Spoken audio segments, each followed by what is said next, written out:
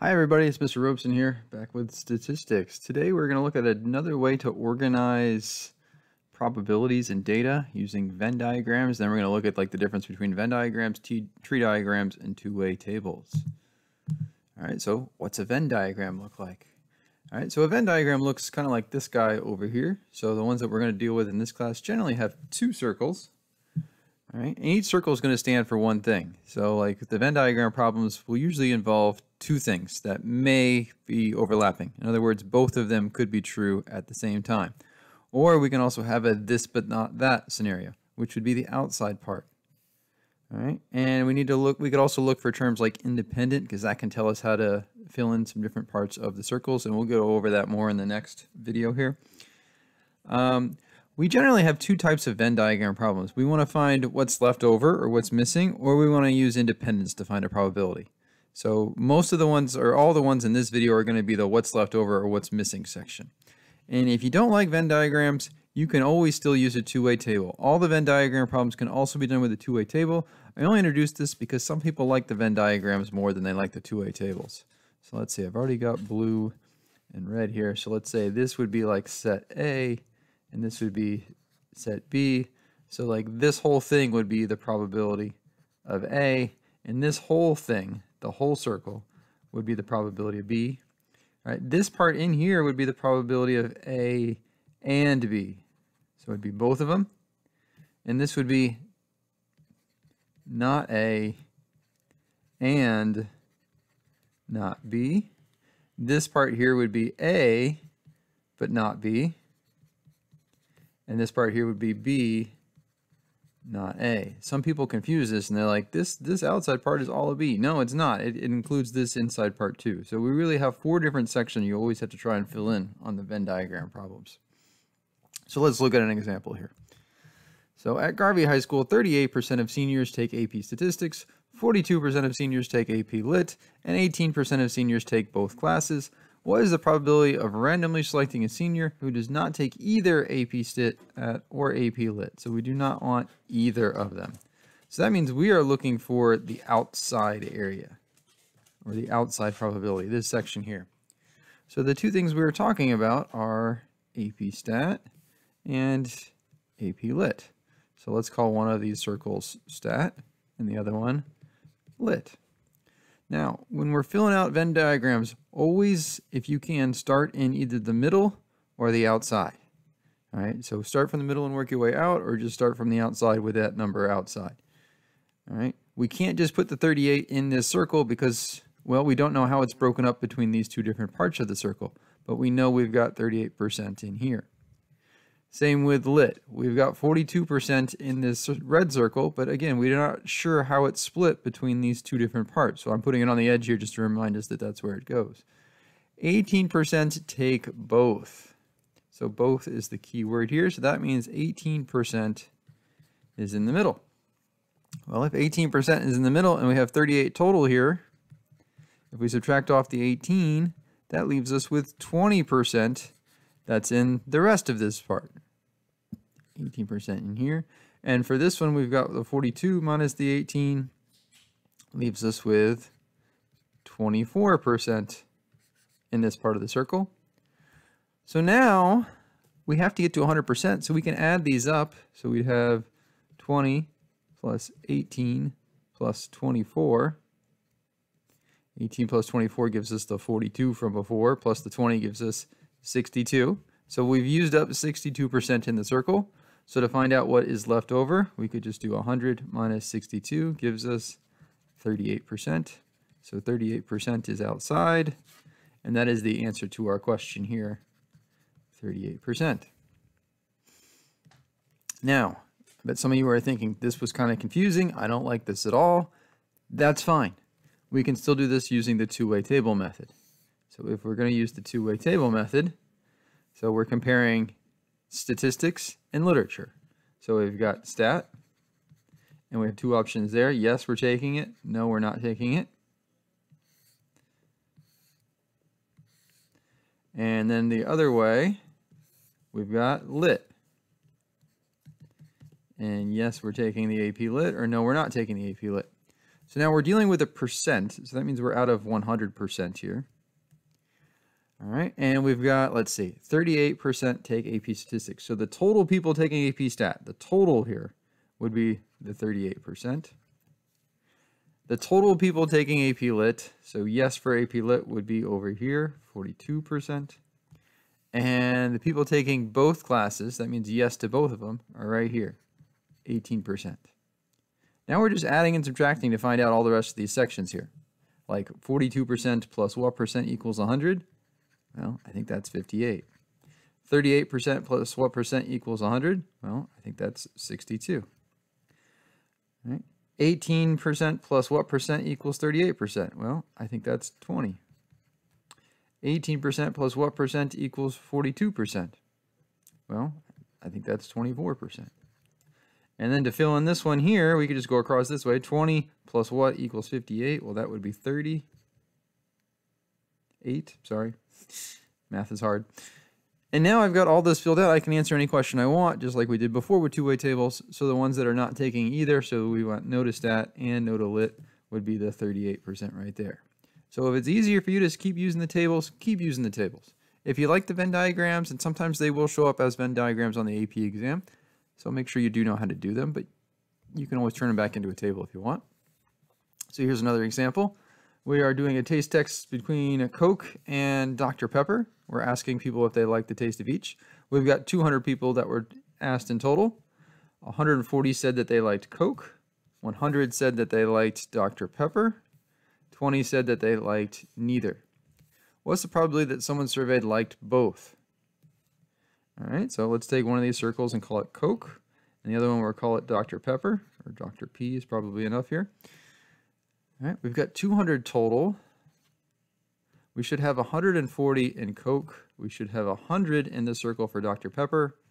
We have 20 on the outside. I can go ahead and fill that in. That number is definitely going right on there.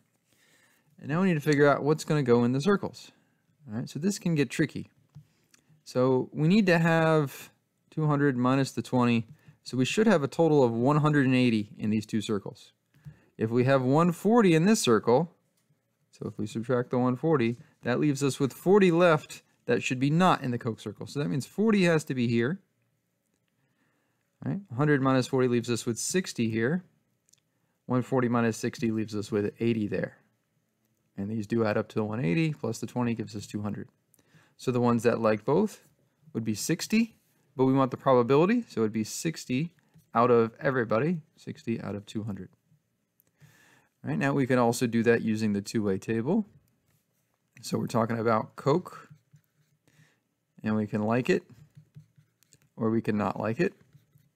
We're talking about, so let's draw our lines in there. We've also got Dr. Pepper, and we can like that or not like that. So Dr. P, like, not. All right, we've got 200 total. We've got 140 total that said they like Coke, so like Coke, 140. That's the total. We got 100 total that like Dr. Pepper, so like Dr. Pepper, here's 100. 20 said they like neither, so that's 20 for not for both of them. Let's see, we can do the outsides here first, so that leaves us with 100 here, and that leaves us with 60 here, because they got to add up to 200. Let's see, 20 plus what equals 100? Well, that'd be 80. 140 plus 8, or 140 minus 80 leaves us with 60 here. And that was actually the answer. And let's see, 40 plus 20 is going to give us the 60, and 60 plus 40 is going to give us the 100. So the ones that like both are right there. So again, it would be the 60 out of 200. So either way works fine. All right, so a survey of all residents in a large apartment complex find that 68% use Facebook, 38% use Instagram, and 25% use both. What is the probability that a person uses Facebook or Instagram?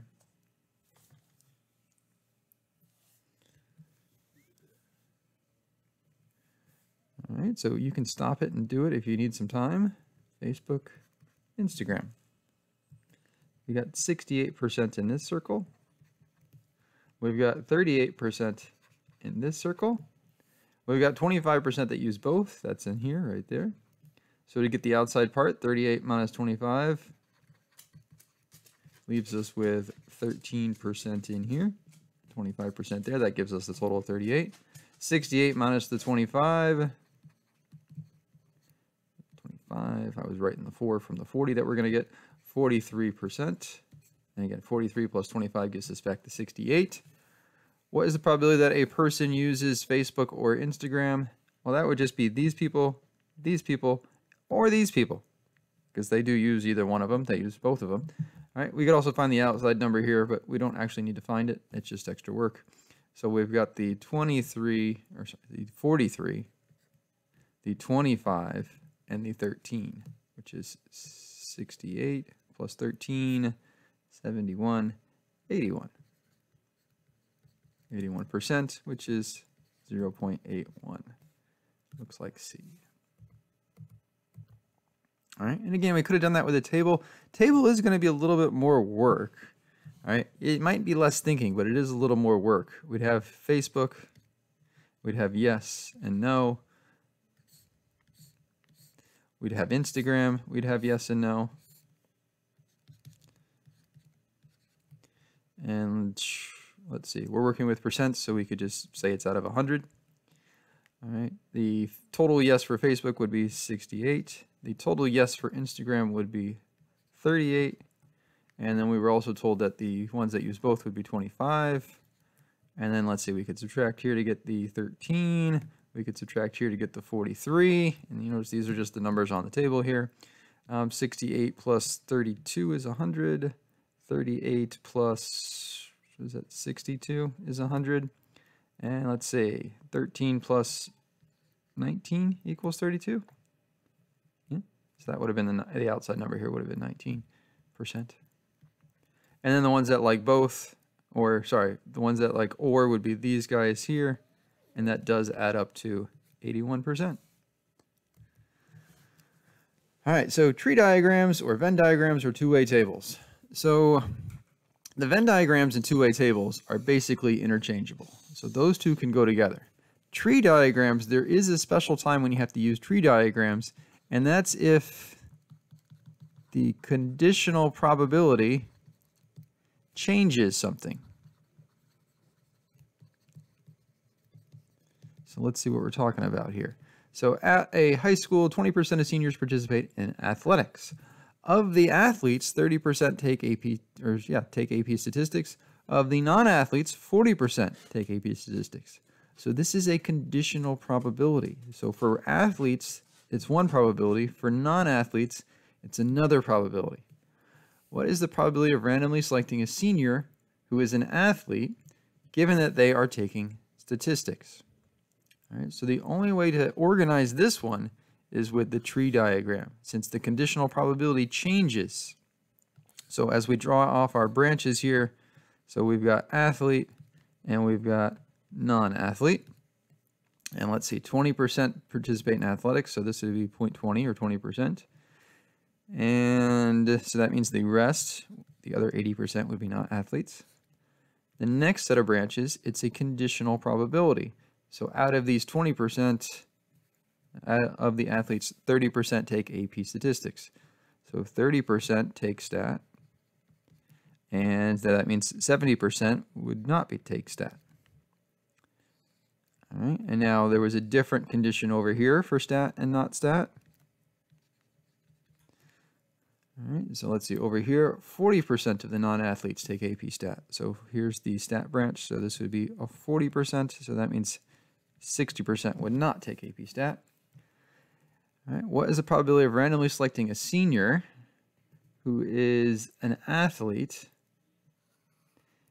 given that they are taking AP stats? So these people are taking AP stats, and these people are taking stats. And we want to know what's the probability that they are seniors, so that's the top one here, out of the total here, both of those. So we need to get the end of these branches. To get to the end, we multiply them. 0.2 times 0.3, 0.06.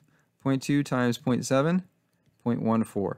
Notice this 0.14 and 0.06 add up to this 20% here. Next branch, we've got 0.80 times 0.40 is 0.32.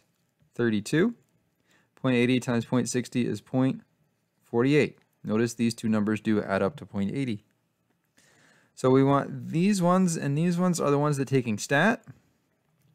So the probability of taking, let's see, who is an athlete given that they are taking stat? So we want to know what's the probability of athlete given that they are taking stat.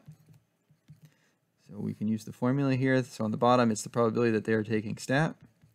On the top, it's the probability that they are an athlete and taking stat. All right, so athlete and stat is the 0.06. All right, just taking stat is these two together. So that's 0.06 plus 0.32. We get 0.06 over 0.38, which we can write as 6 over 38 if we want, or leave as that. That's fine. Either one of these answers is okay. We can simplify that if we want. We can change it to a decimal if we want. Any of these are perfectly fine, guys. And I believe this is the last example here. So at a business, 30% of the employees are over 50 years old. Of those over 50, 80% have supplemental insurance. Of those not over 50, 40% have supplemental insurance. So the probability is different depending on their age. That means we're going to have to organize this as a tree diagram. Given that someone has supplemental insurance, what is the probability that they are over 50? So we want the probability that they are 50 plus, given that they have supplemental insurance. All right, so again, we can use the formula. It's going to be the probability that they have supplemental insurance on the bottom, and on the top would be the intersection, 50 plus and the supplemental insurance. So let's try and organize this now with a tree diagram. So the first branch we talked about was if they were over 50 years old. So 50 plus, less than 50. I don't know, that's just one way I can write it, I guess. 30% or over 50. So 30% go this way. That means the rest of them, 70% go this way. All right. Next branch, do we have supplemental insurance? So I've already said that that's sup, and no, they don't. So we'll call this sup, and we'll call this no. All right. You can write whatever you want. You can write out the full words if you want. You can just use the letter S if you want. As long as you can keep this under, like, easy enough that you can understand it, it's fine. So of those over 50, 80% have supplemental insurance. So this is an 80. That means this is 20. Of those not over 50, 40% have supplemental insurance. So this is a 40%. This would then be 60%. So 3 times 0.8 is 0.24. 3 times 0.2 is 0.06. These two do add up to 0.30. 0.70 and 0.24 is 0.4 is 0.28. 0.70 and 0.60 is 0.42. These two do add up to 0.70. Now, we want the supplemental insurance ones. That's these guys and these guys. That's our bottom. And on top is the both of them. So the both of them is this one here, right? 50 plus and the supplemental. So 0.24 goes on top. 0.24 plus 0.28 goes on the bottom. So we get 0.24 over, let's see, what is that, 0.52? Which gives us 24 out of 52. And then they want it as a decimal, so we could just go ahead and divide 24 divided by 52. I believe that's going to give us 46%, or 0.46. If you just throw that in your calculator. You could also throw it in the calculator at this step right here, and that'd be fine with the decimals. All right, so that is how we can use Venn diagrams and how to tell between Venn diagrams and tree diagrams. The next section, we're going to throw independence into the mix. Remember, we went over that in class. It's tricky.